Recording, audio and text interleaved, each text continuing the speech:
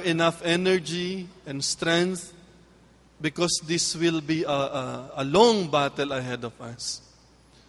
Much difficult than we earlier thought of. Unfortunately, we have a president whose position we have known before and whose position he is clearly showing right now. On one hand, we pray for him. We pray for the people around him. On the other hand, we have to mobilize as a people. What we have declared as a ceasefire, let me clarify it. It does not mean compromising our stand. It does not mean that our silence for the moment is an approval of what they are doing. But providentially, as the good Dr. Bernie Villegas pointed out, in this lull moment, you have this golden opportunity to speak as a church member. The church is composed not only of bishops and priests. You belong to the church. And you have to speak on behalf of the church. As someone who is part of the church being attacked right now. And we have to defend her. This is our mother. This is the church. But providentially, as I wish to continue on, during the last Senate hearing on the budget of health, Secretary Ona admitted, I think it was carried live by ANC, that the Department of Health is allocating this year 400 million pesos for contraceptive procurement. Senator Enrile questioned it, and he even asked Secretary Ona, do you know how much a condom cost? And the good secretary said, I don't know because I don't use it. Well, thankfully, he does not.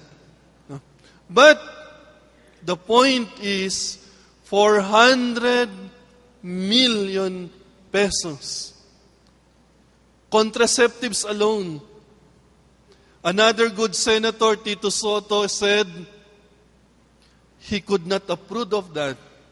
In fact, the Senate President, Juan Ponce Enrile, was saying, we have to slash that budgetary provision.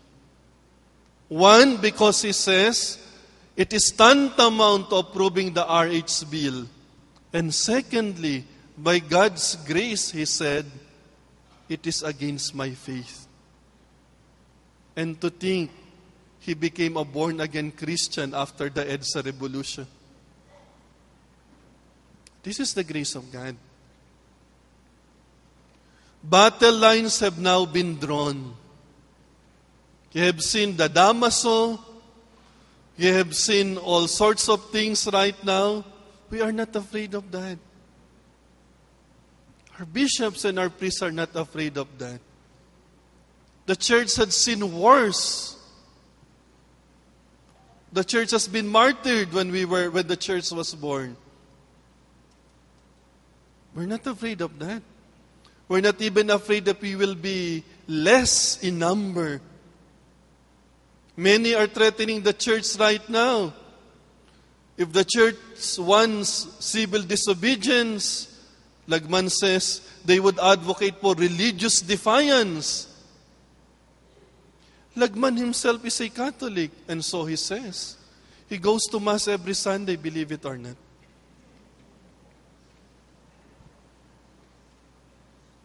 It is better that we have a purified, strong Catholic Church, probably less in numbers, than with a church with a multitude of members, but they do not know why they belong to the church in the first place. We learn from you, from this community. Better to be divided, but restored.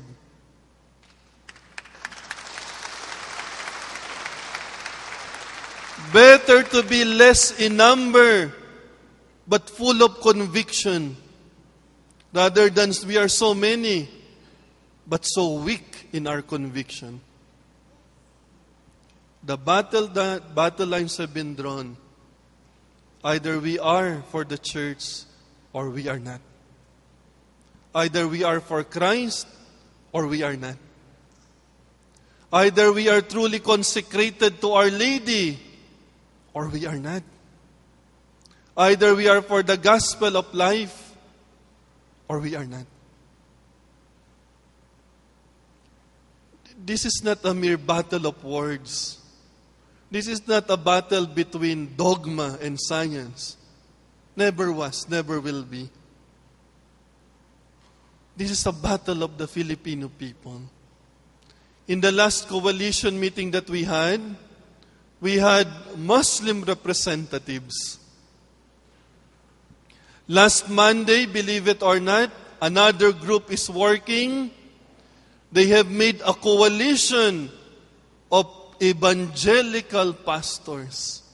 And they were so angry that one even said, could it not be clearer that even a 1-day-old baby, just a fetus, is already a person? And to kill that 1-day-old fetus or embryo is already killing a person. And they are with us.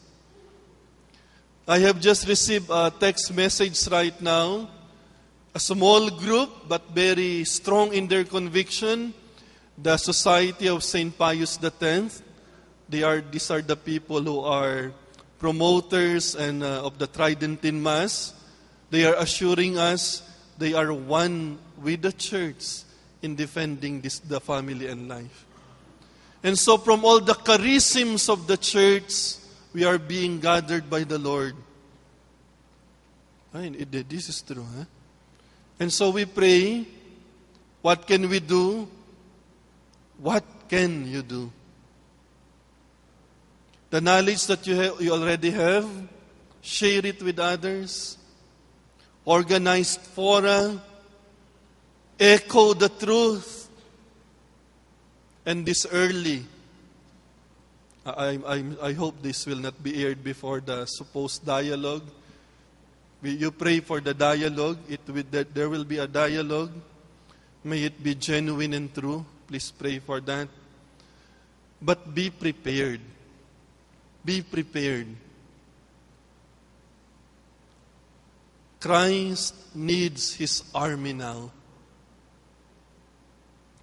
Time will come very soon when we have to show the strength of those who are convinced of this Christian truth. Time will come very soon that if need be, we have to go back to the streets again. Not to rally against a person, but to rally behind the truth of the gospel. Not to put down a government, but to place up the gospel of life. And so we beg you, during these days, providentially, it is now the month of the Holy Rosary. Do you remember the Battle of Lepanto in the 16th century? The Christian armada was overwhelmed by the Turkish army. But the Pope asked the whole world to pray the Rosary. And Christendom won. Our Lady will not abandon us in this battle. We have to ask for that miracle. We ask you to pray for that. And we ask you to remain steadfast. There will be more confusions. There will be more deceits. Arm yourselves with the gospel and with the truth of the church teaching. And so we thank you ever so much. This church has been a witness to the rebirth and the restoration of our community. May this church be a witness this evening that indeed CFC-FFL would stand